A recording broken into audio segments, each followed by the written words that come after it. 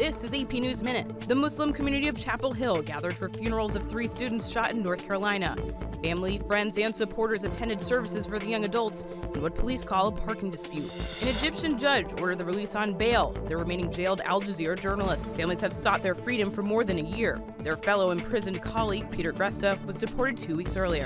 After a ceasefire deal was reached in Minsk after all-night negotiations between Russia, Ukraine, France, and Germany, skepticism remains in Ukraine. Protesters gathered in rebel-held Donetsk hours after the peace deal was reached. A previous ceasefire in September was violated repeatedly. And the city of brotherly love has been selected as the host of the next Democratic National Convention. Mayor Michael Nutter celebrated the bid win with cheers as the DNC chair called with the news.